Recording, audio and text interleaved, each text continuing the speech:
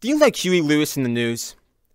Their early work was a little too new wave for my taste, but when Sports came out in '83, I think they really came into their own, both commercially and artistically.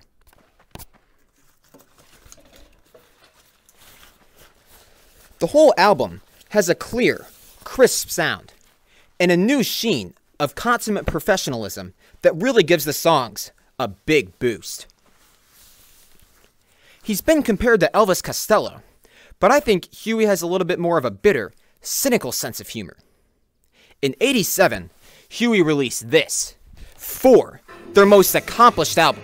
I think their undisputed classic is Hip to Be Square, a song so catchy, many probably don't even listen to the lyrics, but they should, because it's not just about the pleasures of conformity and the importance of trends, it's also a personal statement on the band itself.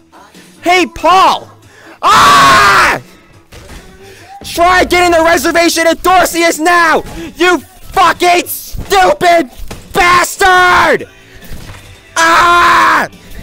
You fucking bastard!